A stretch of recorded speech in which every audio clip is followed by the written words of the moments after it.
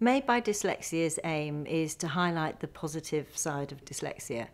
We're aware that there are issues in education and how education is focusing on the deficit and the difficulties, but that's also the case in the workforce, where people are more focused on the things that dyslexics can't do than they are focused on the things that they can. The Value of Dyslexia report is a report we wrote with Made by Dyslexia, and what we wanted to achieve was to primarily change perceptions of dyslexia. We looked at what the World Economic Forum was saying about future skills required. Now we take those future skills required and then we map them against the strengths that dyslexic individuals have. We found that dyslexic strengths align to core work-related skills and abilities of the future. So if you're an organisation that needs big problem-solving skills, needs creativity, needs individuals that can do detail but then step back and see a vision, well then I think dyslexic individuals have something to offer to your organisation.